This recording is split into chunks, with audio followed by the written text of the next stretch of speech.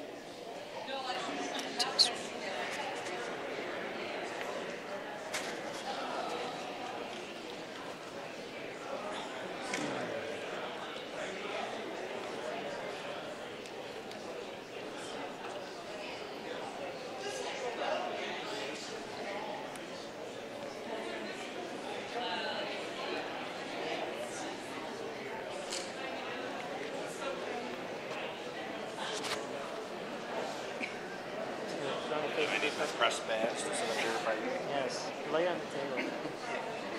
touches the curve ball.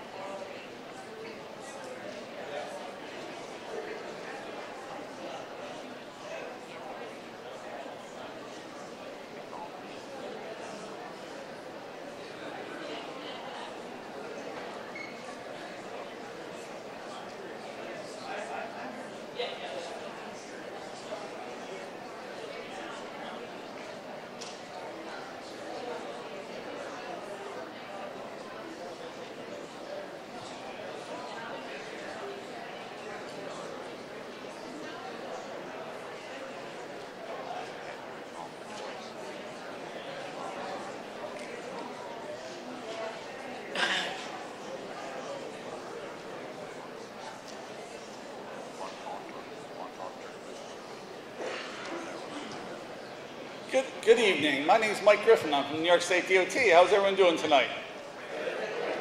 Well, the people in the back, standing in the back, find a nice comfortable seat. Beautiful auditorium, nice and cool in here. So again, Mike Griffin from the DOT, Matt Aldrich, Regional Design Engineer. He's right in the aisleway here. He's also representing the department tonight. I'm the project manager for the Route 36 Corridor Project, which is a big project for the community. And again, tonight we're here to talk about what we're looking at, what our ideas are.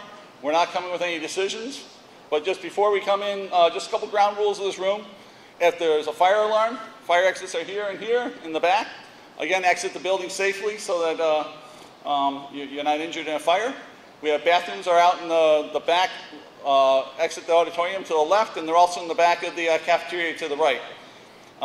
Smoking, tobacco products are not allowed on school property, so no vaping, smoking, cigarette, chewing tobacco, things like that on school property.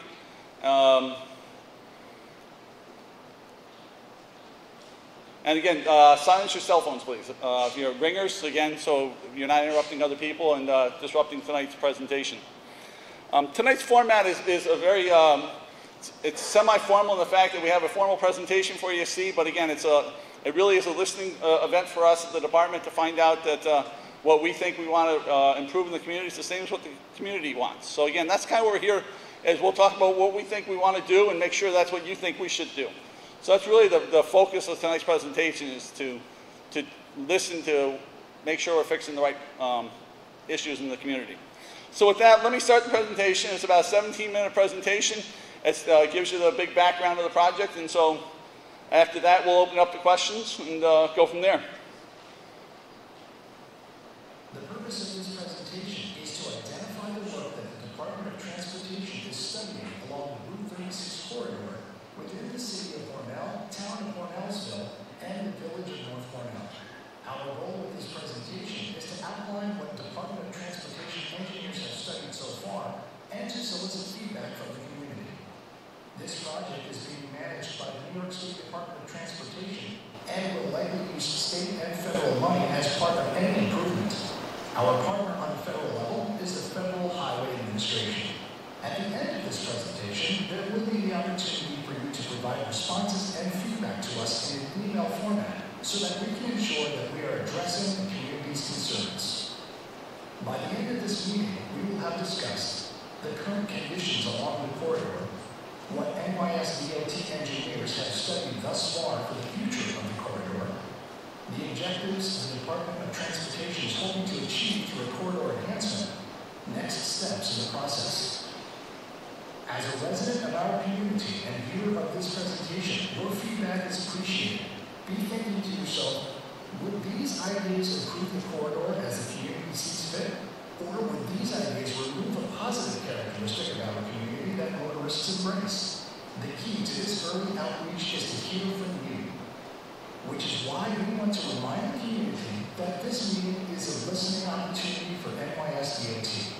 Route 36 is a critical corridor within our community, and we believe there are opportunities for enhancements, but nothing has been decided, nor will anything be decided by the end of this presentation.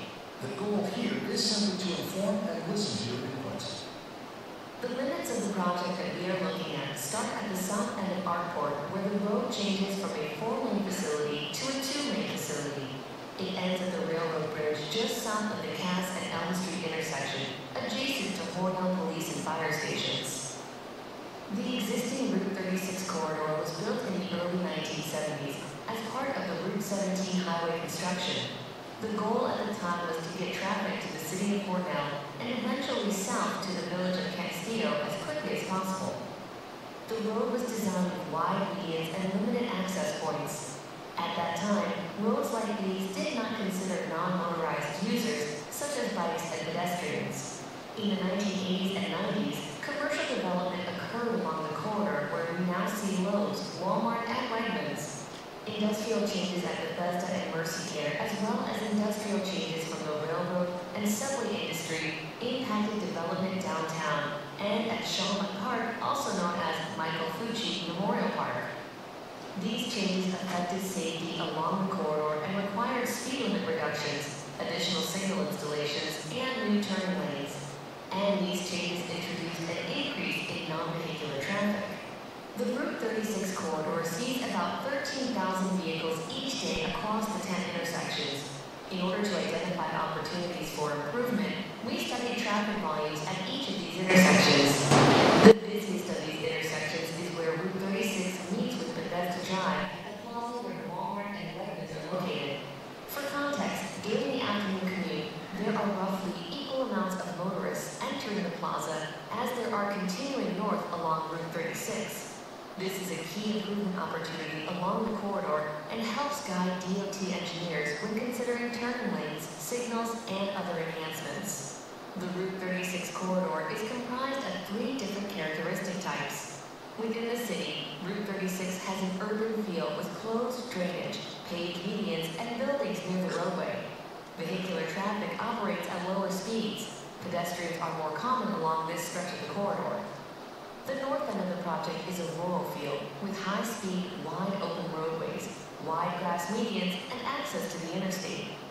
And in the middle of these two is what we are calling the suburban or transition area. This is where the high-speed rural roadway is transitioned to the low-speed urban one. There are some pedestrians and bicyclists. The speed limit is reduced and major intersections are in place. The urban section for this project is easily defined as Cass and Elm Street to Adsit Street. The existing corridor is 4 lanes with raised medians, turning lanes, and signalized intersections. Pedestrian access is limited. As you can see on the graphic, with the north end being at the right-hand side of the photo, this section passes by the intermediate and high school. It includes east-west crossing of the arterial at defined locations like Canacadine Creek. All 5 intersections are controlled by a traffic signal. This view in front of Hornell High School shows a grass median adjacent to the roadway. Note that there is no pedestrian access in this section. All pedestrians are expected to use the city street system, which has limited access points. The rural section for this project is also easily identifiable from Big Creek Road to Arkport. The existing corridor is 4 lanes with wide shoulders, no curbing, wide grass medians, and a wide grass corridor. Most intersections are signalized. The I-86 interchange is within this section. The interchange was designed as a cloverleaf design, allowing free-flow movement from the interstate to the city. In this graphic, you can see the intersections of Big Creek, Route 21, and Webb's Crossing. Webb's Crossing has a higher than anticipated accident history, including at least 1 fatal accident. This photo is taken just north of Big Creek Road, traveling northbound along Route 36. At first glance, you could imagine this photo having been taken just up the road on I-86. It has a wide median, paved shoulders, and a high-speed field. There are currently no means of traffic calming to keep speeds down through this section. This photo shows Webb's Crossing Road, which utilizes an atypical intersection design. The wide median requires offsetting left turn lanes and a double signal system to cross Route 36. Since original construction, we have seen increased commercial development in this area. These new businesses attract a higher volume of traffic than what the roadway was originally designed for. The next 2 slides show the transition of the 2 northbound lanes with a posted speed of 55 miles per hour, reducing to a single lane with a posted speed of 40 miles per hour.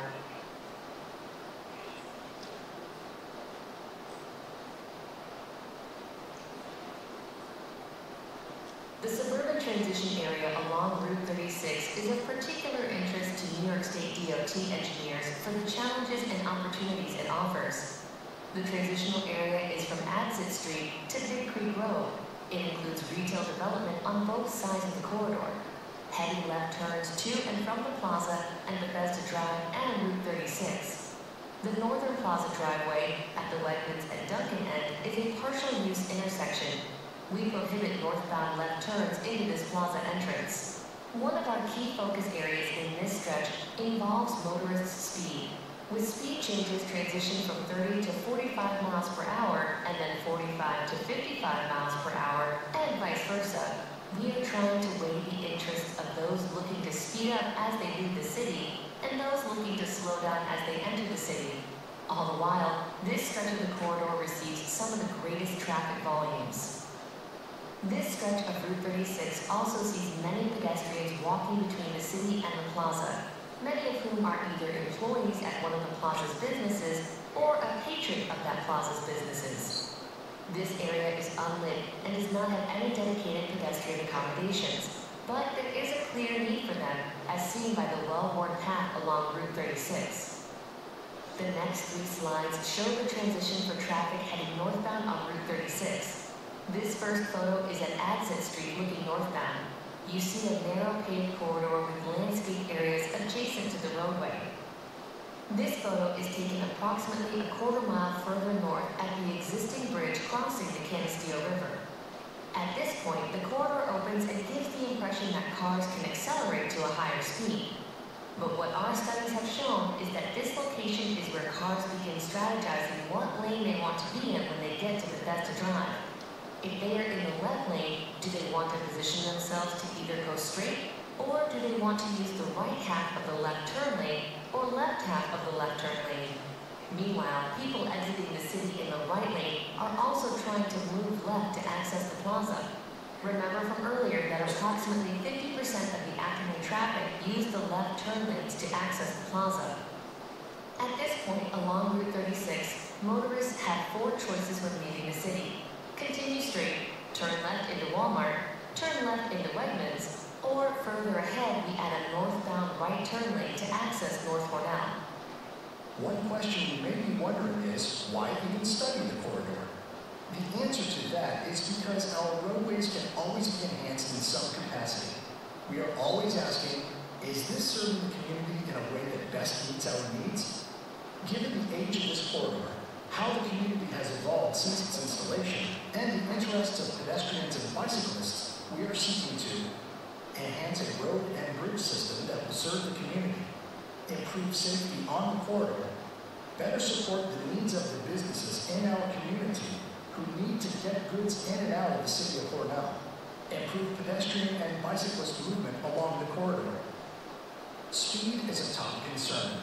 Currently, drivers regularly speed along the entire corridor, 40 miles per hour in the city, 55 miles per hour at Plaza, and 65 miles per hour north of Big Creek Road is not uncommon. And, as mentioned, we are seeing a large amount of pedestrian traffic along Route 36, where there are no real pedestrian accommodations, creating an unsafe situation for both motorists and these pedestrians. In that vein, not only can pedestrian accommodations to the plaza be improved, but multimodal accommodations throughout this entire corridor can be improved. For instance, is there anything that can be done about crossing the arterial at Cass and Elm Street? Motorists there often do not even see the pedestrians. Other intersections that can show safety concerns are at Webb's Crossing, Bethesda Drive, and Main Street. Interests of the community have changed, and this is an opportunity to discuss enhancing Cornell's bikeability and walkability. Reduce crashes.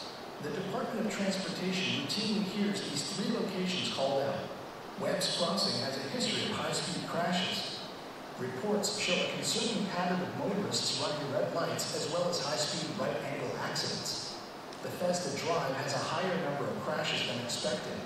These are a mixture of red light running, right-of-way assumption, meaning a driver incorrectly thinks they have the right-of-way to turn, and side swipes from dual left turns. Cass and Elm Street have a high number of near misses. Cars turning right off Elm Street do not see a pedestrian in the crosswalk and must stop quickly. On the next few slides, we will outline various traffic control measures that could address the identified concerns and enhance the corridor. Again, these are simply tools we have available in our toolbox to enhance the corridor. Nothing has been decided. These 3 points boil down to one thing: safety. By addressing these issues, we will ensure that our entire community is safer for all residents, motorists, and pedestrians. On the next few slides, we will outline various traffic control measures that could address the identified concerns and enhance the corridor. Again, these are simple tools we have available in our toolbox to enhance the corridor. Nothing has been decided, and nothing will be decided without your input. Full access at the Northern Plaza driveway. Currently, there is no northbound access to the plaza at the northern driveway. We believe this could alleviate some of the traffic that motorists experience at Bethesda Drive, Based on our studies, we believe this would divert about 35% of the traffic that currently turns left at Bethesda Drive to the next northern signal. Additionally, this would allow motorists to more conveniently access businesses at the plaza's northern end. Roundabouts. In our research, we considered the utility of roundabouts throughout the corridor. The use of a roundabout would eliminate the need for a traffic signal and construct a safer intersection. Roundabouts significantly reduce the severity of crashes and high-speed right-angle incidents. The installation of roundabouts would not be an all-or-none decision. If utilized, some intersections within the corridor would operate better with roundabouts versus signals, while others would retain signals and left turn lanes. Extension of the two-lane section. We also considered extending the two-lane section from Arkport further south along the corridor.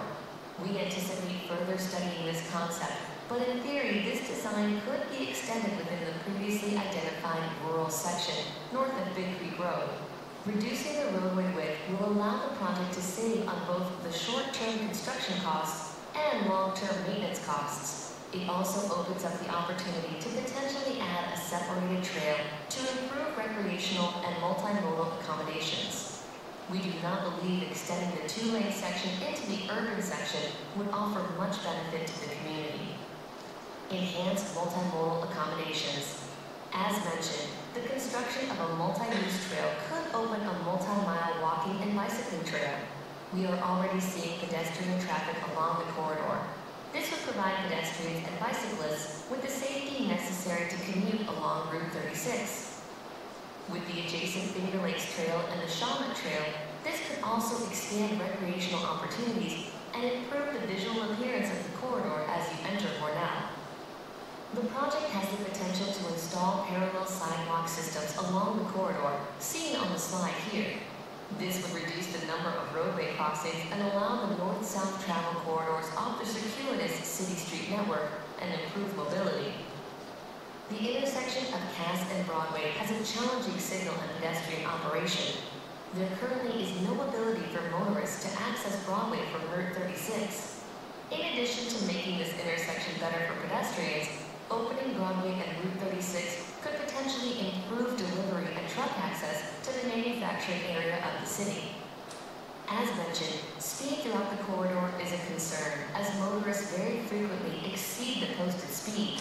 With the increased volume of bicyclists and pedestrians along the corridor, speed reductions at this time are under consideration. Our proposal is to extend the 30-mile-per-hour zone toward Bethesda Drive and extend the 40-mile-per-hour zone toward Webb's Crossing. Following this presentation, with your input as a member of our community, we will work to finalize our objective. What ideas do you have that you feel may improve this corridor for our community? What can we do to make Route 36 safer for everyone? Please let us know. Again, the dialogue does not end here.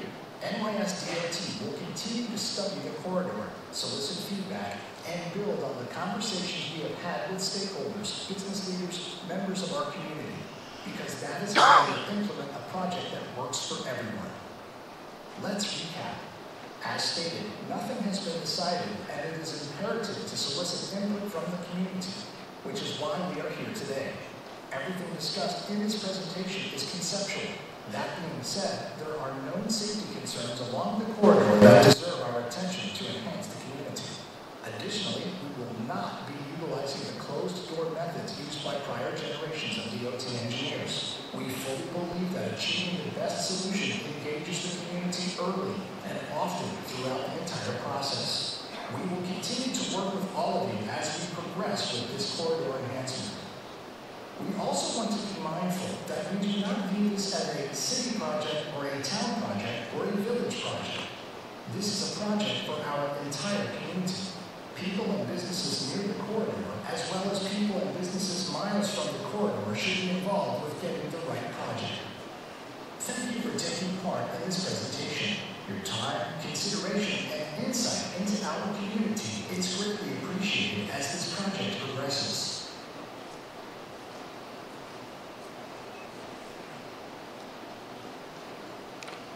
So that's our formal presentation. And just to summarize a couple things that we said in the presentation, just to repeat again. Looking at changes possibly at Ellen Broadway. We're looking at sidewalks along the Route 36 corridor within the city. We're looking at improving bike and ped access up to the plaza and throughout the entire corridor. We're looking at opening up the Wegmans driveway to improve the safety at Bethesda Drive. Improving safety at Bethesda Drive and Webb's Crossing. And we're considering lane reductions coming out of Arkport as part of the project. Again, I keep using the word considering because none of these are decisions that are finalized. In addition to using roundabouts as a safety measure at some of the intersections, but obviously we're not going to put 14 roundabouts along the corridor. So again, the rumor of that is absolutely false. But again, are we putting 0? That is not determined yet either. So again, it's somewhere between 0 and 14. As we go through the engineering, we'll look at that and again come back with good opinions of why we want to do what we want to do. But again, the first thing we want to make sure is, do we even need to do roundabouts? Does the public think that everything's fine out here? And so that's kind of why we're here tonight, is to reach out to you and find out that are we missing something major along the corridor? You guys have lived here for the majority of your lives, I'm sure most of you, and be offered good feedback for us. So with that, Joe Leathersuch is going to walk around with the microphone. If you have a question, raise your hand. He'll say the question, I'll repeat it for the entire audience, and then reply with an answer. So that's kind of the format we're going to use, and we'll start with that. One more quick thing. If someone says something you don't agree with, that's people's opinion. Be mad at me because I've asked them to give it. Don't be mad at each other. So again, this is about the audience's interaction with me. So please, if you don't like something someone else says, don't turn and say you're silly, you're wrong, or I agree, or I disagree. Just let people express their opinion so we can hear it. Because the important part is we want to make sure we hear everyone's opinion. So thank you, Joe. My name is Angel Scotty. In our area of Cornell, we have a lot of semi-traffic with transit cars. And I know we won't want to get to know where we're going because I have a shop over in that area.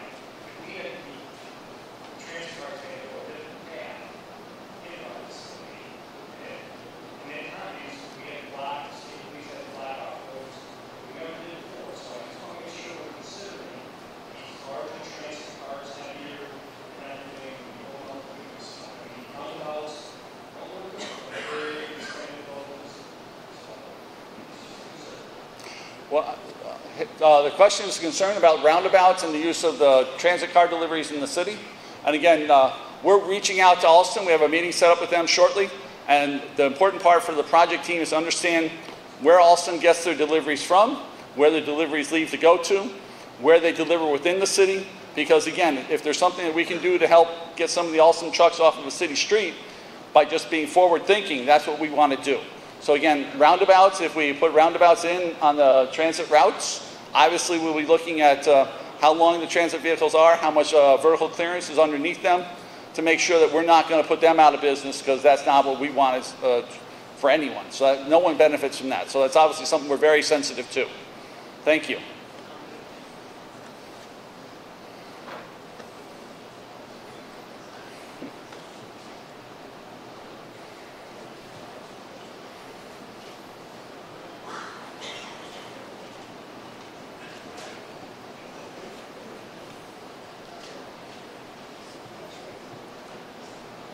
Hi, my name is Peter Wendell. I got a question.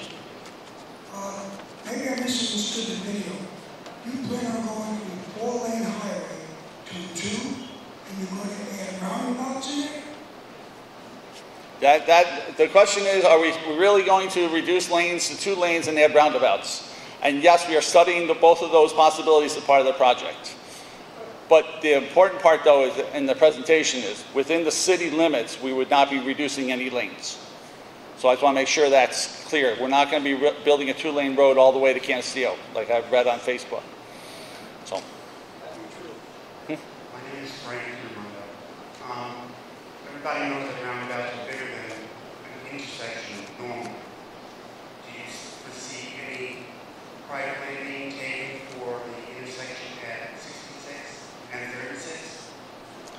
We believe we can design the entire roundabout within the existing highway right-of-way.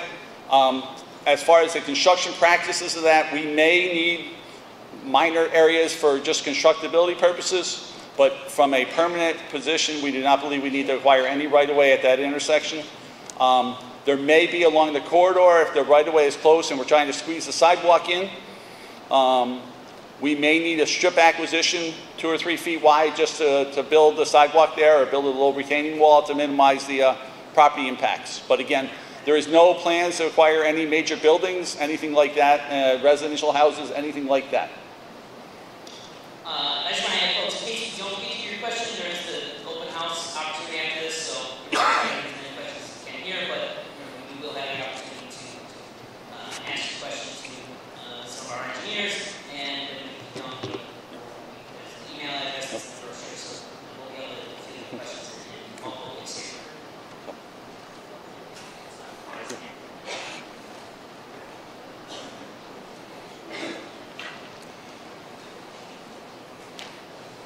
Hi, my name is Diane Baker, and I have a couple of questions concerning roundabouts. You do get a lot of traffic coming out of Arkport that's not just Alstom as well. You have a lot of tractor trailers. You also have wind turbines that are coming through. And several that we were locked in steel with the wind turbines coming through. So I just want to make sure that you're looking at other businesses as well. It's not just Okay. Have you thought about any kind of a bridge or anything like Wellsville has to go over the 4-lane for the walking traffic? That's, something that could be a benefit without disturbing a whole lot and not having the lane changes. You've got a hotel coming in up in the plaza. You're going to have more people around for that as well. She has 2 questions. One, are we only considering Alstom as far as the deliveries? And no, the answer to that is no. But Alstom being the major player in town, they obviously are a key resource for us. We have been working with the wind turbine companies this year on their deliveries for a lot of the large deliveries in Greenwood. So we do have a pretty good feel for the equipment and the materials they're delivering with now. And again, that will be all part of our package of reviewing the roundabout designs or any intersection turning designs. Our obligation, not every intersection in the project limits will be designed to allow Alstom vehicles to turn, nor would it be for windmills to turn. So again, we design the intersections for the usage. So again, that's the things that we'll look at as far as that. The second question she asked is about the pedestrian crossings of the corridor. And have we looked at the ability to build a pedestrian bridge for better safety? And we do have one underground crossing on the corridor right now. That's at Canacadea Creek. So again, we do have that, and then we have the pedestrian bridge crossing Canacadea Creek on the west side. So those 2 exist today. The challenge with pedestrian bridge and things like that today are the ADA requirements that go associated with it. And to get 15, 16, 17 feet over the road, the ramp becomes so long, it becomes the public would rather not walk over a 400-foot long ramp when they just cross at grade. So yes, they can be safer if you use them, but the problem is most of the time people will avoid them because it's easier to just walk across the intersection. But again, it's obviously something we'll look at for the right location, especially the creek crossings. You may see some special pedestrian-only bridge crossings for that. So. Let me try to get this side of the room here. You said you were looking at the intersection of Webb's Crossing. Have you also been looking into the on-off ramp from 86? Because I know when your 86 East comes on to 36, there's a yield which no one yields. So there's definitely a problem there. Are you going as far as that too? Yeah, we are looking at all 8 of those ramp points, 4 exits and 4 entrances. And again, that is, as we lay out and do the design there, it's something we'll be looking at is how to improve those. One of the concepts is, do we eliminate the cloverleaf design and go more to what we call a split diamond design? So again, we'll be looking at those as well. So the other thing we're looking at as part of that project is right now, Route 36 under I-86 is a is not maximum height that we desire. So again, we've had that bridge hit several times. We're going to look at the ability to maybe lower the road there to prevent the bridges from being hit. So that'll be part of our designs as well. All right, folks, we'll do a couple more, and then, like I said, we'll have the open house session, so the opportunities. But we'll keep going on questions and answers. I mean, I don't mind. Yeah, that's fine. I'm good. Yeah, I'm good. I'd just like to ask a couple things. You have data that tells you that there will be an increase in non-motorized traffic, and as an example, how many people per capita on bicycle that they use as primary mode of transportation? I believe the census data provides that information for us, in addition to the fact that we have well-worn signs of paths and usage within the community. So, I mean, obviously, anyone who's driven from Walmart into the city, you can see the well-worn path of the pedestrians there. And when the road was built in the 1970s, pedestrians walking out there wasn't even a consideration. So that's what we need to look at today. Because oversimplify, if we're going to spend $40 to $50 million in this corridor, let's not put back what may not be right. So that's kind of why we're here tonight. We want to do the right thing for 2020, not the right thing for 1970. So that's why we're here listening to make sure we do what the community wants. The second question is, do you think that the DOT engineers think that 2 lanes are safer than 4 lanes? It's a different driving style. And again, I'll say we do have different accident rates based on the category of the road. And again, just because, and again, I'll use the example as this. At the interstate, we may reduce those 2 lanes, but they may be 1 lane on each side of the pier. So they may not be side by side. They may be wider median, a raised striped median. So again, we're looking at various layouts to minimize the accidents.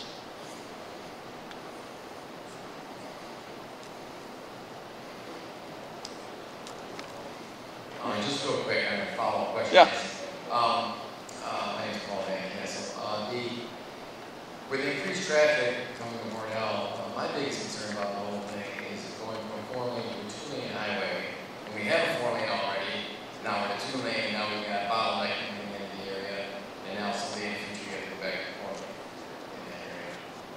That kind of seems kind of good. We've analyzed the traffic and the growth of the community, and we've added a 1% traffic growth every year, and we project it out to 25 years from now. And the studies show that the traffic volumes are very, very good along the project corridor, and that it was originally overbuilt as a 4-lane facility. And that's kind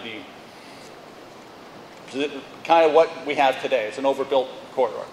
And reducing a 2-lane offers that opportunity for us to do things on the southbound lanes for multimodal, recreational trails, things like that to enhance the corridor, better improve the gateway entering the city. It's not really the most attractive gateway entering the city. So, thank you. Yep.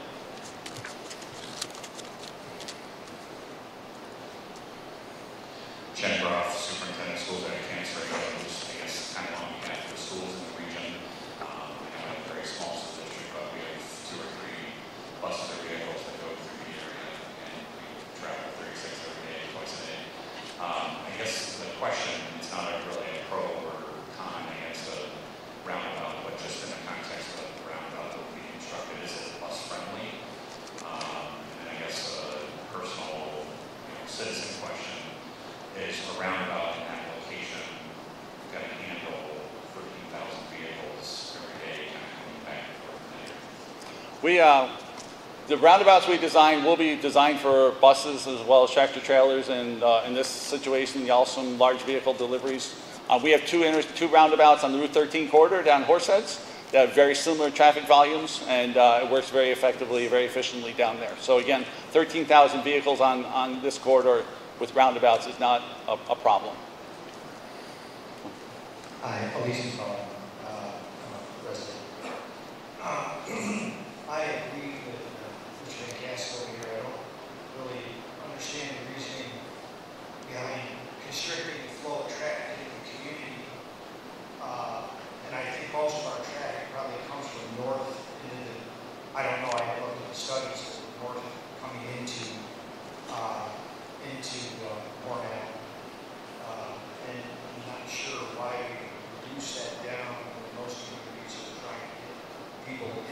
into the area faster and more effectively. I agree there is a problem up at Webb's Crossing Road. Have you guys considered anything else up there? Like, first of all, perhaps I saw you mentioned slowing the speed down there a little bit, and then the other option could be to go over the top of the other road. I don't know what the cost is to do that versus putting a roundabout in, but it seems to me that something that would, like a flyover the other road would be, it's not going to slow the traffic down. Roundabouts are great, and if you read about them, you know, there's some real advantages here. You don't have the head-on collisions, the 90-degree hits and so on that you get, but there's still confusion there with people. Who goes next? What happened next? And there's four roads there. The more roads you have, the more confusing it becomes, especially for an elderly community. There's a lot of merge points when it comes to the speed. Drivers sometimes will just cut the roundabout. You know, there's things that go on. Roundabouts are, I mean, I drive a big truck and I drive around some of these roundabouts, and swinging wide, my vehicle still hits the median. They're not big enough, you know. And somebody had mentioned the footprint. I don't know if you have a big enough footprint at that particular place to accommodate. I mean, you guys are the engineers, I guess you can figure that out. But have you talked about or thought about maybe something besides a roundabout in that spot that might keep the flow of traffic going? And then I have one more question for you.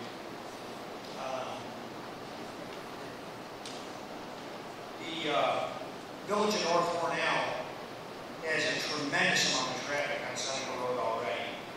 I live in an alleyway in North Cornell, and one of my fears is that people are not going to want to drag. They already use Seneca Road because they don't want to stop at Edson Street, stop at Lowe's, and stop again at Dunkin' Donuts, and stop again at 70, stop again up the way. So they go right down Seneca Road and they run right down through there. And it puts a tremendous amount of pressure on the residents on Seneca Road who have homes there, and people who live in there getting in and out of their driveways and so on. So to further constrict the traffic, people are going to say, I'm going to take the easy route, I'm going to go down Seneca Road, you know, because there's no stops. I can just hit the bridge and run right down through. No trouble. I go out there, I got to stop, go around, stop. Okay. I mean, so that's something to consider the residents in North Cornell on Seneca Road. The other thing is the buses. The bus garage. I'm not going to remember all these at this point. That's okay. This is important. You can play it back and listen to it. The buses right now are all of our busing in our community that we're talking about, the entire community, happen out in North Cornell. That's where the bus garage is. And they have to drive those buses out onto Cleveland Avenue to get out onto Seneca Road to get where they got to go. I don't understand why we're not discussing a pathway from the bus garage that you can see from 36 out onto 36 to get the buses out of that village in an easier access, safer. Everything is much better in my opinion. Look at it. Maybe there's a reason that doesn't work. I don't know. I'm not an engineer. So let me go to the first one. Okay. Have we looked at other intersection options at Webb's Crossing? We're looking at all options there. For those of you who were around then, the original design for Webb's Crossing was an elevated bridge. And during the construction phase, that bridge was taken out and it was made an at-grade intersection. And the reason it was done at that point was because of the business impacts to the local businesses, because you couldn't get access from Route 36 to Webb's Crossing without building a full interchange, which would have impacted the businesses they were trying to serve.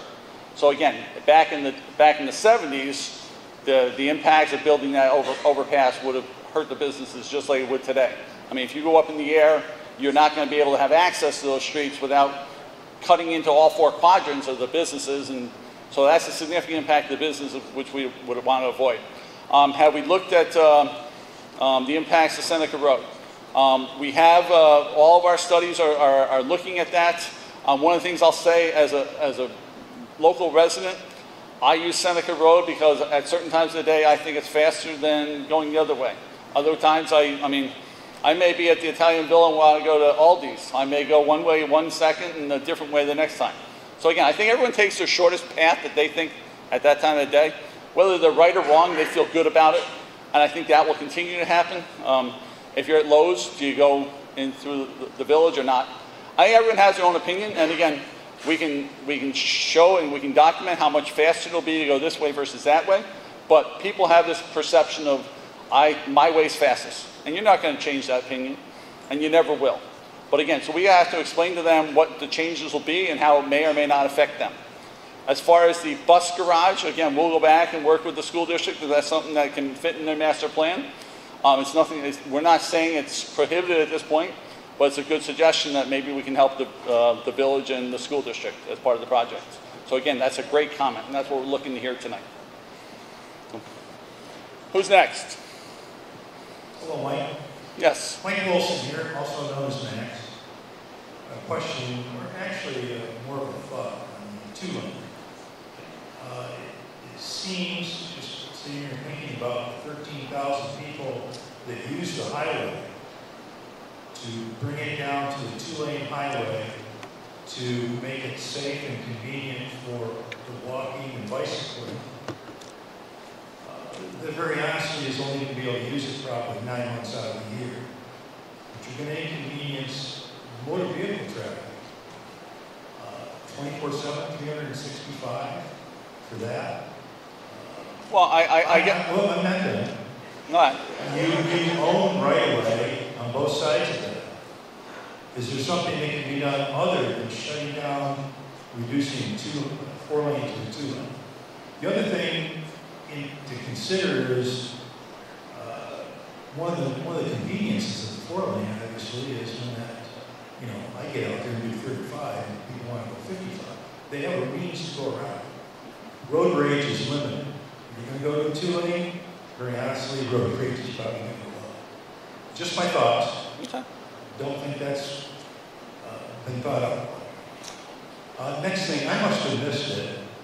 The pedestrian traffic along the Maple City Drive or whatever, I must have missed some of that. How is that going to be done? Is that going to shrink the lanes or whatever?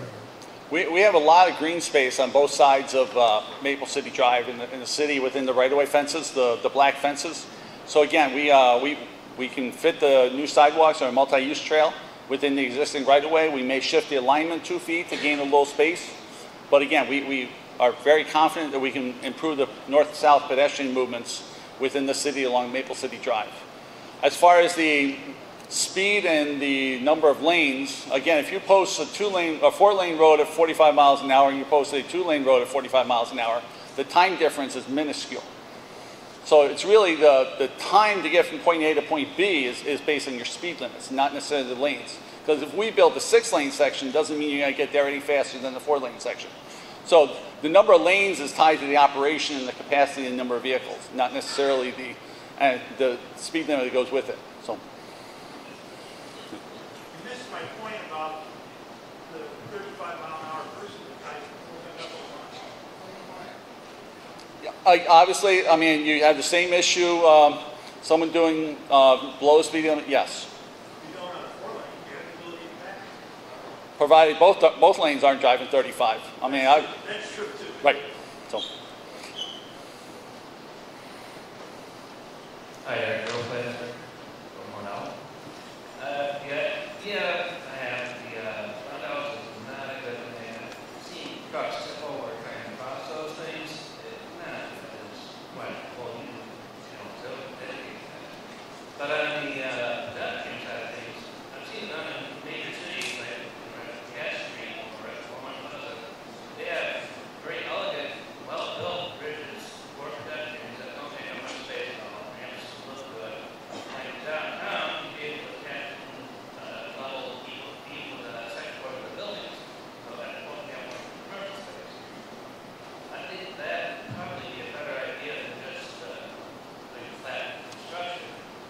People can't see people hard to get around. So yeah. Would that be a technical suggestion over just forcing everyone to go to places that can't work? Well, I'm going to repeat back, make sure I heard it right. The use of the bridges would help the pedestrian movements along the corridor. Yeah. Okay. Like say a pedestrian going over to Broadway.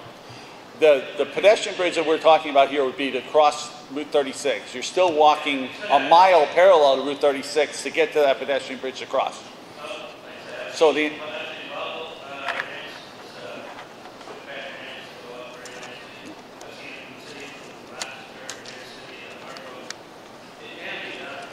I'm not. I 100% agree with you. It can be done, and we'll look at that. But the question we have to ask and analyze is it convenient for the pedestrian to use the pedestrian bridge? If it's not convenient, no one's going to go out of their way to use the pedestrian bridge.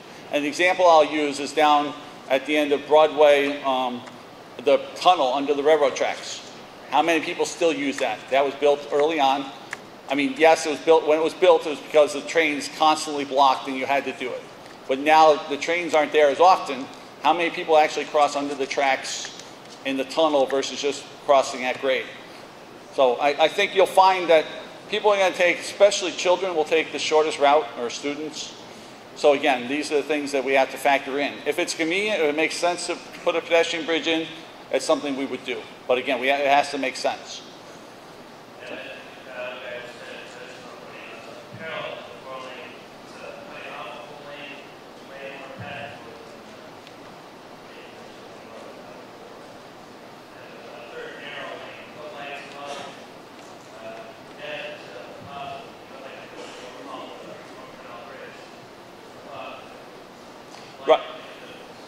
Again, for the new bridge that we built over Canisteo River there, could one of several options. It could be a 4-lane single bridge with sidewalks on both sides. It could be a 4-lane bridge with a sidewalk on one side, a multi-use trail on another. It could be a 4-lane bridge with 2 independent sidewalk bridge on one side, multi-use trail on the other.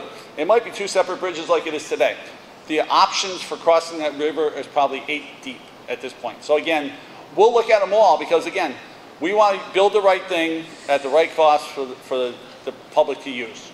So again, there's a lot of ideas. Let me do this real quick thing. For those of you, it's getting towards 7 o'clock.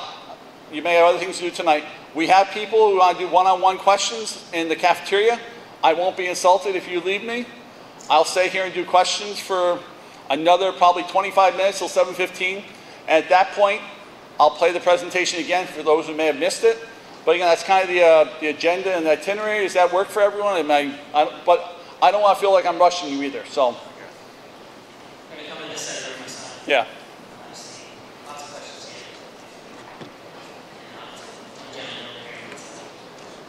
So yeah, to get to the open house, you go out of the auditorium, turn right, and the cafeteria is on the right.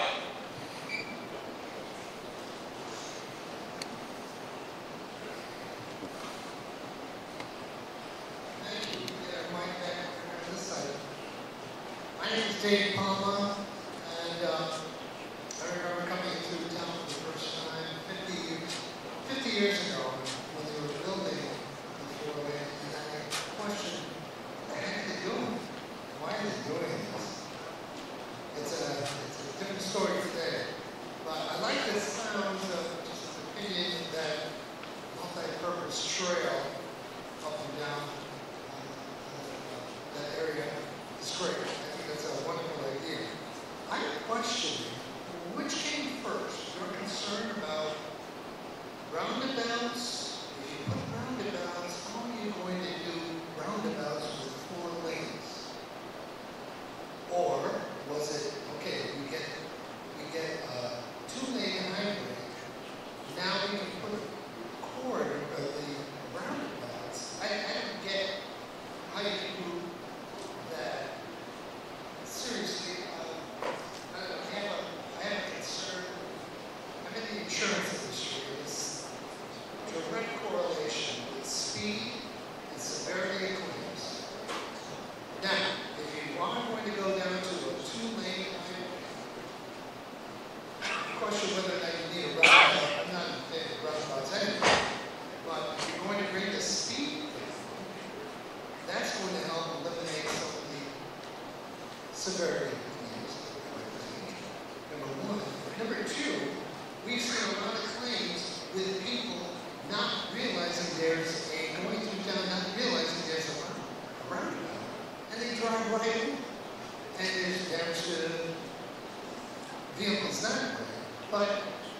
with the awesome, our industry in town here, it appears that it's going to be bigger and better with that traffic on a roundabout. That's a lot of, I've been to roundabouts, they're kind of small and tight. Someone mentioned over there the, hidden curves. I can't imagine bringing these cars through there, and the buses and the tractor trailers on a two-lane without making this roundabout huge. You'd have to make a big roundabout, taking up a lot of space. Am I right? Well, a couple things. One, these won't be traffic circles. So again, for those of you from the Northeast and New England states, they won't be traffic circles, and they won't be mini roundabouts. These roundabouts will probably be in the neighborhood of 60 to 70 foot radiuses, with lanes within them that vehicles and trucks will use. When we design these, we do expect trucks to travel over the what we call the roundabout aprons. So again, they'll be designed for those considerations. As far as the chicken and the egg, was the roundabout decided so then we needed 2 lanes? No, it was not. We're looking at the entire corridor as a whole. And again, to the point where we actually analyze in full detail whether or not we could reduce the number of lanes in the city with the long-range plan of if we can go to 2 lanes in the city, 20 years from now, should we be extending the 2-lane section all the way to Castile? I mean, so again, we've taken a high-level look at this. And again, we found that the traffic volumes between the plaza and within the city cannot support that type of lane reduction. So again, that's been dismissed as part of that analysis. So again, we're looking at it, everything as a menu. We'll pick one, we may pick some from here and some from here, and it'll be and as we go forward, we'll pick the right matrix of solutions. So, and as far as the roundabouts, people have to learn how to use roundabouts. Again, when we built these in other communities, in the first couple of weeks, there were some people who didn't understand how to use them.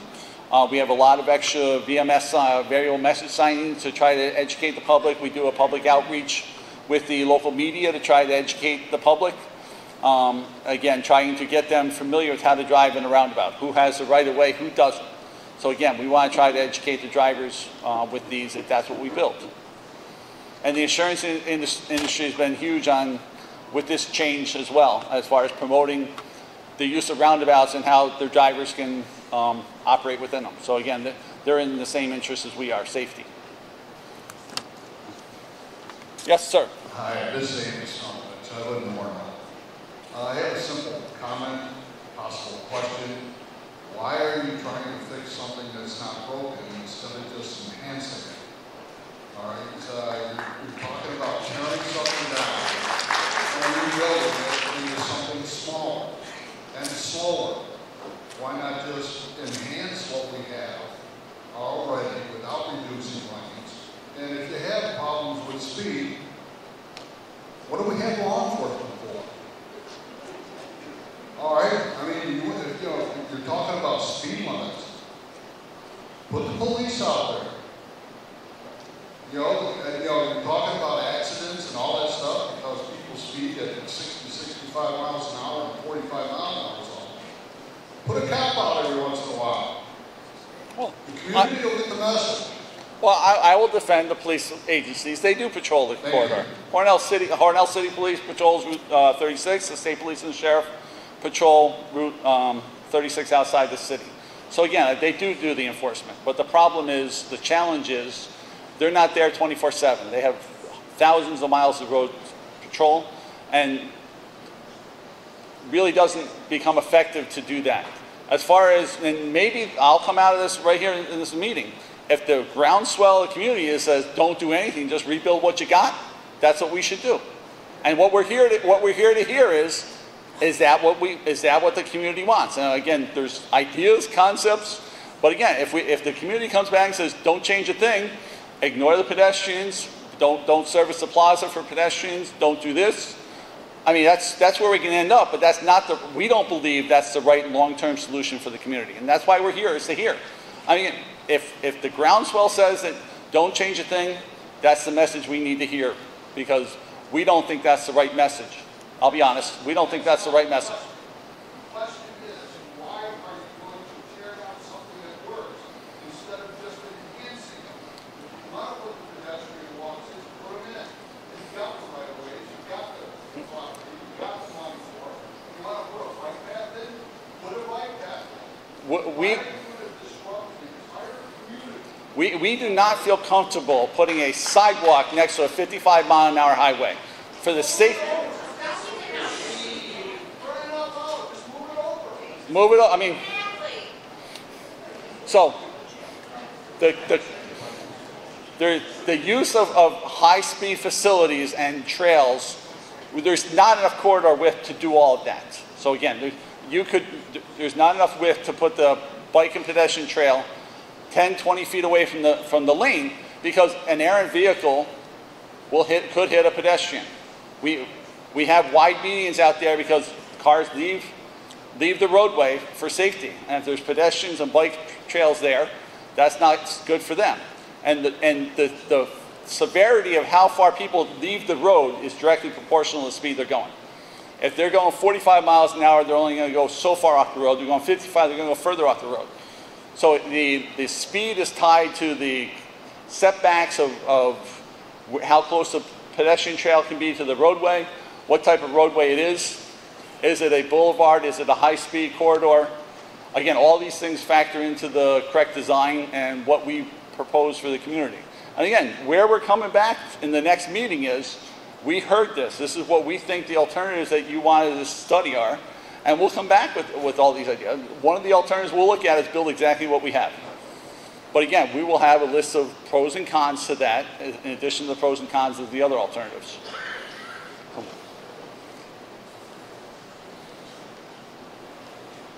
This is more of a comment than it is a question, but I'm a business owner off 336, northbound towards Artwork. Taking a 4-lane into a 2-lane there is not going to happen. I own a motorcycle business. I watch everyday motorcycles. There's no turn lane. There's a lane to pass. And in a car, I don't get over on the shoulder purposely to see if people are going to get in the left-hand lane to pass. I don't know how many times I'm out to the rear right there.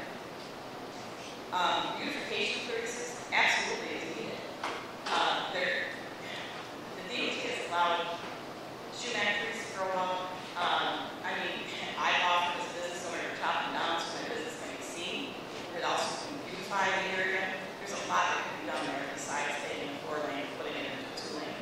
If you're looking from Dansville coming southbound, they've been on a 2-lane for 14 miles. When they finally get to go past the person on a 4-lane, they're acting up. I just don't see the advantage to taking that, at least that portion of 36, back to a 2-lane. I think there's other alternatives. I understand your comment, not reducing it, but I will offer this as a comment to the audience. When the county closed off County Route 66 2 years ago, and we put the temporary traffic signal up at Industrial Park, we did reduce the traffic down to a single lane. We heard a lot of people say, why can't you make that permanent? Because the traffic signal left turn lane. So again, that's... No, I said I wanted the traffic light there. We did not say that. Well... You've got a housing development down on Industrial Park Road. You've actually got industry on Industrial Park Road. 10 years, in the making, it was supposed to be an industrial park. It never was. The business is not there. Right. So now you've got more traffic going on Industrial Park Road, trying to cross over that. Just today, it was just tiny. I watched 5 cars not know what to do in that intersection. And okay, they need to reduce the speed. I'm not opposed to that. But I am opposed to taking something from 4 lanes into 2 lanes when it's already dangerous. Especially for a person who's going to on a motorcycle. That is my business. Ryan, I live on Thatcher Street. Our concern is what they're doing down the end of Thatcher Street extension with Austin. We've been told that possibly they'll be taking our trees. No parking on Thatcher. It is a residential street, and they'll be using the Thatcher Street Bridge to transport these fast trains coming in and out of that facility. And we complained enough now that they're using Exit Street, but are you propose, will this alleviate us worrying about 18-wheelers going up and down our street? And, you know, you talk about safety. What's safe about an 18-wheeler going down a residential street with sidewalks that, you know, it's less than 3 feet away from the street? Besides the fact that all of our manhole covers are sunken from, you know, the businesses that we already have. We watch buses going up and down. We have watched, now we have Lippincott using their heavy, so they're using that street instead of using Kansas Street, or instead of using 36 because of the street lights, I agree, or of the traffic lights, I agree with that. But there's so much. Our sidewalks are a mess, our city streets are a mess, and now you're going to put all this money in to do this project, and there's so much to be done in this town. You ruined it 50 years ago.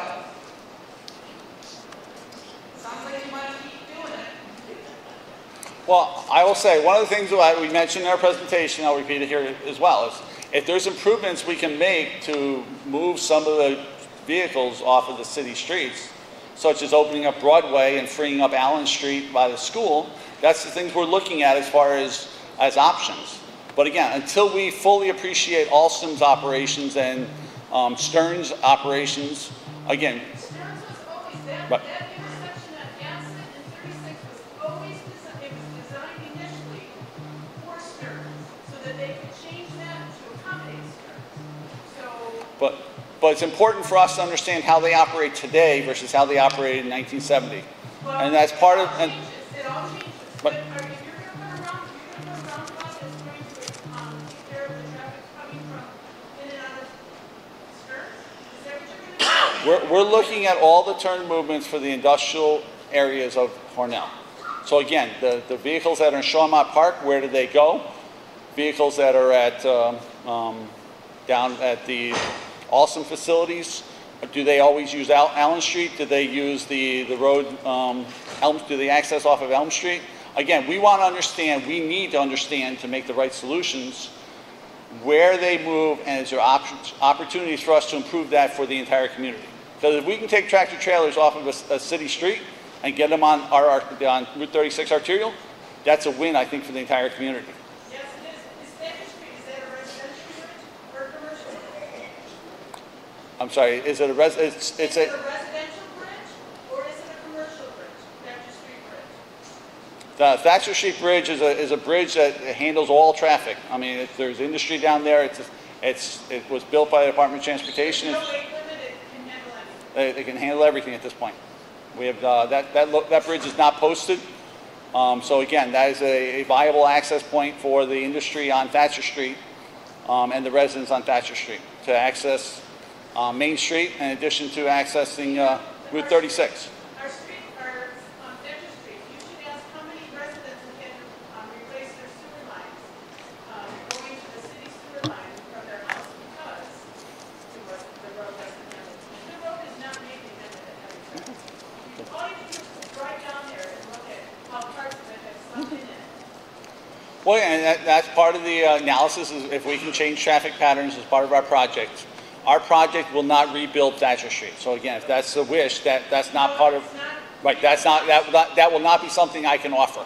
We do not want that Right. street rebuilt. Right. We just want the 18 wheelers off of it. And that's what we'll look at as opportunities to do that. Joe, next. Hi. Working also. I need supply chain. These circles and the 2-lane, this sounds like they're going to make my job worse, trying to get parts in to keep this plant going and this building stuff.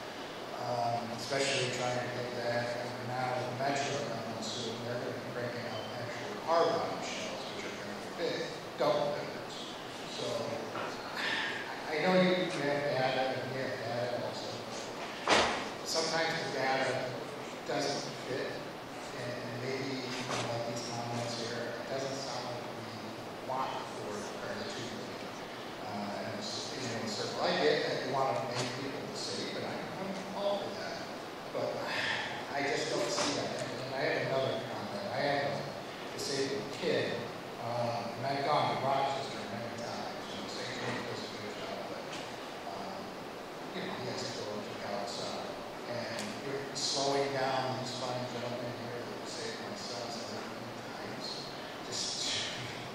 I'd rather my son be safe, right?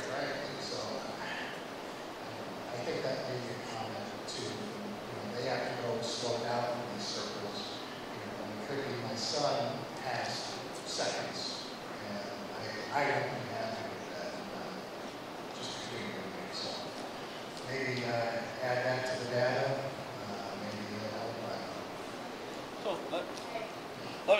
Maybe help. We have about another 5 minutes. And I'm not being insensitive here, and I'm not trying to be. We've heard the message. You're not a fan of the 4-lane to 2-lane. We've heard the message about the roundabouts. Is there other things that we should hear that those two don't apply to? Because again, other people want that. Then that's who I want. I want to hear the next round of comments. I'm probably one of the youngest people here. I grew up in our court. Many people know me. I also work at Elmer State, and I'm not ashamed to say it. I live in North Cornell, and yes, people's comments are saying that traffic on Senator Road has become a lot crazier. I agree. I have a 6-year-old and a 3-year-old, and I don't let them play out front. So you do this, you will increase Senator Road traffic without a doubt. I do not care about data or statistics. It is a fact. When you put in that stupid red light next to our court cycles last year, everybody went the airport road because it was horrible. It was absolutely awful. And for when you go to say that there's a lot of increased pedestrian activity on the side of the road, I drive 36 every single day, multiple times a day. There seriously is hardly any people that walk along 36. You might get one bicyclist, maybe 2 people walking. And the reason there's a worn path is because you haven't fixed it in years. There's no grass because it hasn't been planted. So fix what is already there. Don't destroy what we have. I'm 35 years old. Don't do this to us. We've got elderly people that have already been through this mass chaos before. Don't do this to us. Our lives are absolute hell as it is. With society the way that it is, do not do this. And if you put this into a 2-lane road where they're not side by side, he's absolutely right. People are assholes, sorry, but they are, and they will not pull over for a fire truck, an ambulance, a police car, nothing. So think about this. We do not want this.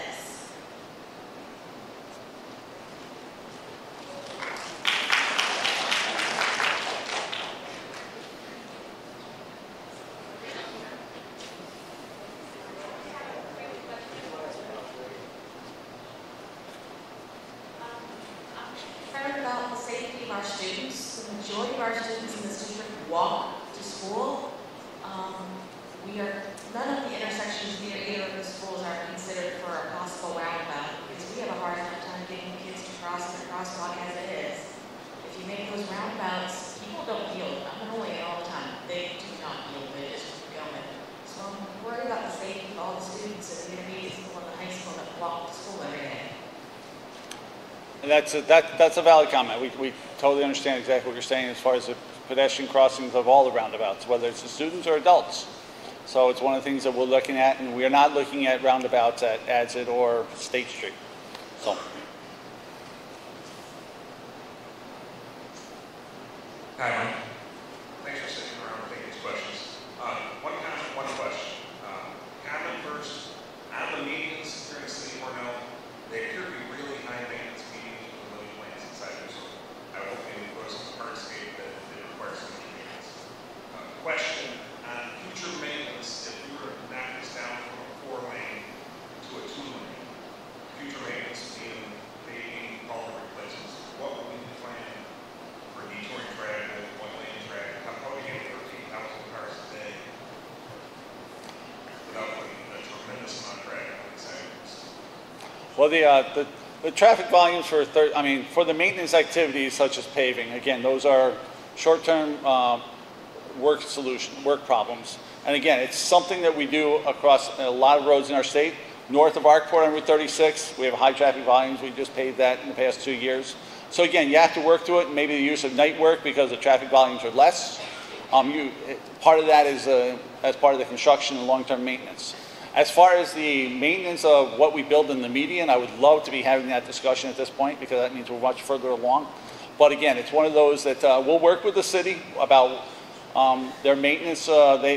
They do a lot of the maintenance there. We want to make sure we build something that's easy for them to maintain and something that's not a lot of work for the taxpayers of the city, as well as the spend the money and not maintain it. It makes no sense.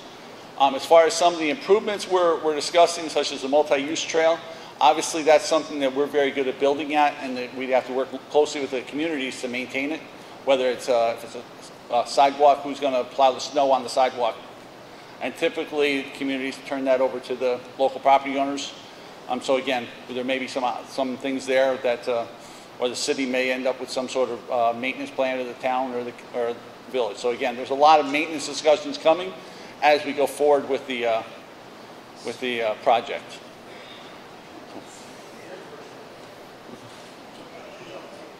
Can you just clarify where the two-lane stops? I'm not too sure that I understand.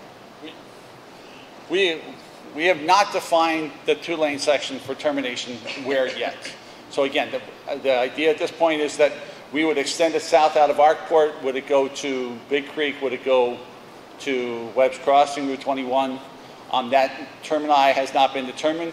But really, there's not a lot of, once you're between Webb's Crossing and Big Creek, you have the one intersection there. That's really the only change in traffic pattern. So it doesn't make a lot of sense if you're going to carry it to one point and there's no traffic changes, why don't you carry it further? Once you get to Big Creek, we see a significant traffic change south of there. So obviously, we don't find any solid reason to extend the two-lane section south of Big Creek. But again, these are the things we're going to study. I mean, how we can make it work, what will or won't work. There's a plan to put a turning lane where Dunkin' Donuts has that place there, a turning lane there, regardless of whatever you do. Yeah, we believe the addition of a turn lane into the Wegmans end of the plaza will greatly benefit us at the Walmart end of the plaza. By we're going to divert like 35% of the traffic up to that intersection. So again, that will make the two intersections, make the Bethesda Drive intersection much safer and with less traffic. Whether it's a light or Yeah. Okay, how about snow removal on your roundabouts? We do it every day, all winter. You don't know. Our maintenance people will do it. It's not as easy as you think to drive a truck. Oh,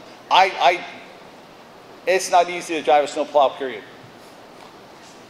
I will say it just like that. You're in the worst weather possible. You're in a big, large vehicle, snowing, rain, sleet. You have 14 levers. How much salt am I adding? What plow is up? What angle? Is the wing down? Is the wing forward? Snowplow is a very complicated process. And again, a roundabout is just one more complication, as in addition to plowing an intersection that they'll. All right, another question. On your hardscape on a roundabout, I'll use Sonoma, for example, because that's where I work. I want to get in your car in your free time and work and go and look at that mess. Okay? This is not maintained because we're designing a lousy job. Okay? I want to look at it tomorrow. Okay? I know exactly what you're talking about. I know exactly what you're talking about. I hopefully don't put something like that in if you decide to run it. The maintenance side of it, you just can't get your do it. You can't roll around it. You got to do it. I understand you gotta have short range. You gotta think on the other side of maintenance. Yeah, that's one. I mean, we've been building roundabouts for the past probably 6-7 years. Every roundabout we make better because we learn from experienced people like you.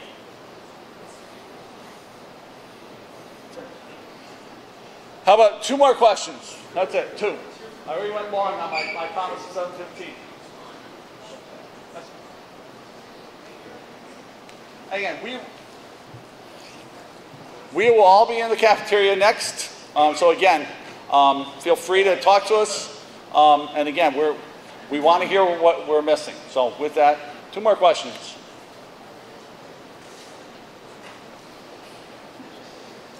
Hi, Mayor John Buckley. First of all, I want to thank DOT for hosting this. I think it's really wonderful that you've had this community engagement. Obviously, it's kind of a mixed bag. There's certain components people departments that are of concern. I think one thing that's been kind of lost in the conversation is just the investment. The investment alone, a multi-million-dollar investment throughout the corridor, and just the surface condition of the road throughout the city. I know there was a light layover done on the northern end, leaving the city, going into the village, but that's more of a temporary fix. So just the investment on the road surface itself is very significant. If I can start on the southern end and kind of work my way north, I think some of the good things in my mind are the possibility of the opportunity of opening up Broadway. Opening up Broadway from where the public safety building is gives the fire department direct access to 36. Currently, they have to do a loop around. Same with the police department. I think that would impact response time significantly, especially with EMS. The crosswalk coming from Broadway over to Cass Street has been a concern for a long time. I worked a couple years ago with Ryan Kelly and some DOT folks, trying to kind of get a grip on that. The sight line coming off of Elm Street, you can't see, unless you're in a large truck and you can see over the fence. If you're in a regular car, you can't see around that. So I think there are some concerns there, and definitely open to DOT's ideas how we can make that section safer. The bike trail, the pedestrian trail, I think that is a good idea. And honestly, there are a number of pedestrians, whether on foot, whether on bicycles, that do travel through the corridor heading to the plaza. I drive it all the time. I see it all the time. It's dangerous. I see them on the weekends. I see them in the mornings. I see them at night.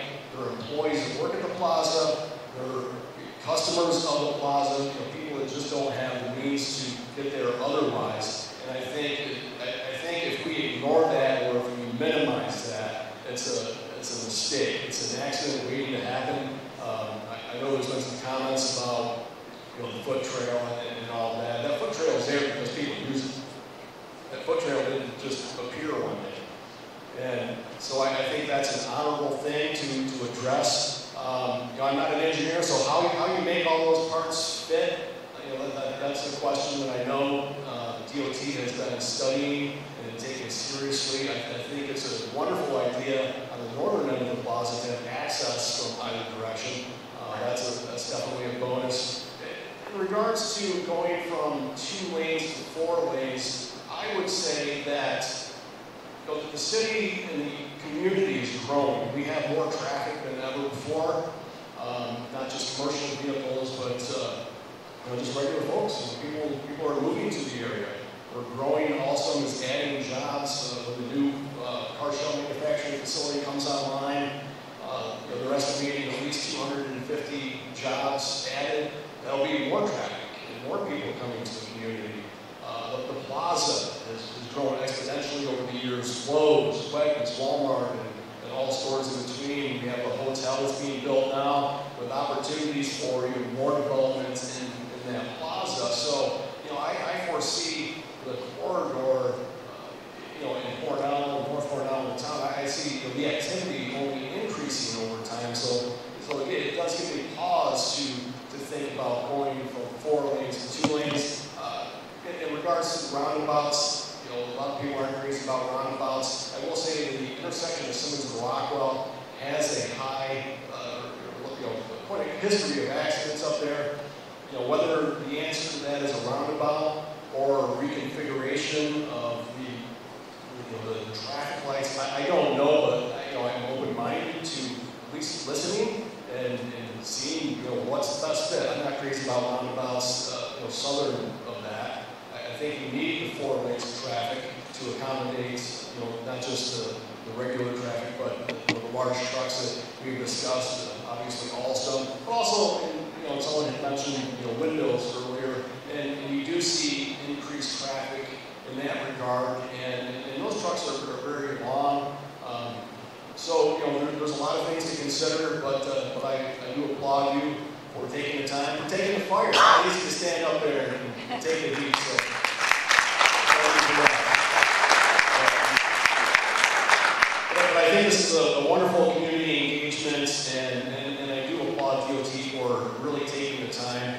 I was just a kid 50 years ago when the 4-lane was being built. I'm showing my age here, but I do have vague memories of Union Park before it was ripped up. But I don't know that this sort of thing happened then, but I think it's wonderful for the community to have input, and thank you again. Thank you, Mayor. Last question. Who has it? Who's the lucky one? What happens to the Veterans Monument? We opened up the end of Broadway. We actually, the Veteran Monument over on Broadway Mall would not be changed. So where we're talking is opening access from the police station to Route 36. So you would have access coming out of the police station to go north or south out of 36. So that's the movement that we're talking about. We're not talking about changing Broadway Mall. Just so clarifying that answer. Yes, sir. Just real quick, so are you going to have any kind of website or email or something where they can contact you for further advice? You were the perfect segue, and I didn't even pay you for that question. Everyone got a brochure here. We have a website. We have an email address. Again, we have a project-specific website. We'll keep posting. We'll present the presentation we have tonight. We did here. We'll have a list of questions and answers that we've heard tonight. Not every person, but just a block of questions about roundabouts. And here's the questions and answers, and 4 lanes to 2 lanes. So again, we're going to give back to the community what we heard tonight. And the important part is, this is not in a vacuum. We want to tell you exactly what we hear, and we're not going to try to downplay your concerns. So thank you. That was a great segue. There's an email address for comments. There's a box out there. Put written comments down as well. So thank you. I'll start the presentation again for those who want to watch it a second time. And I'll look forward to seeing you in the cafeteria. Yes. So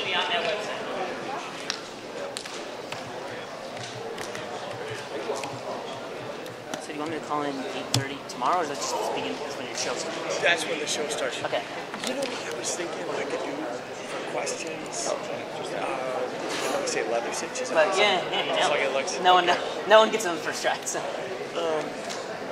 I was thinking I could play the audience questions because I recorded the audience questions. Play them back and have you answer them when you come in. All of them? No. No, just I'll go through and get the ones that like I can hear. It's not that I'm opposed, but like you answered them, so I don't want to. We're already answered. So. Sure. It's just okay. Well, but our audience wouldn't have. A lot of our audience wouldn't have heard it. I'm not trying to be argumentative. No, you're fine. They asked better questions than I could come up with. Is what I'm trying to say. So like, if I play, I'm not going to ambush you with just negatives and stuff. Well, yeah, this is one thing I want to make sure is clear that like, are you recording? Not intentionally. I can stop. No, I just didn't think if we're on the record. No. I wasn't taking you intentionally. I think the other one's still too. No, I just want to. Just want to. It's not that we're unwilling to answer these questions. Mike's the engineer, so he's the person who's Sure. Well, thanks so much. That's great. But as far as it's important to remember that this is the first step. Sure. In the process. So it would not behoove the audience for me to try and answer. If you just run back some of the questions that were asked here and then have me try to answer. Sure. That wouldn't work out well. Okay. Because I'm not an engineer. Would it be better? Should I ask Mike here? Call into the radio station? Sure. No, I think that's what we need to do. Okay. Great. What I was saying to him is I could play back some of the questions that were asked and have you answer them. WLEA? Yes. Okay. And, I can run up on Ashbrook. Yeah. Studio, that's fine. I mean, it's okay with you. I don't mind. I don't mind. Cool. That's great. How about early next week? I was going to do tomorrow. How are you doing? Tomorrow, 8:30 is not possible?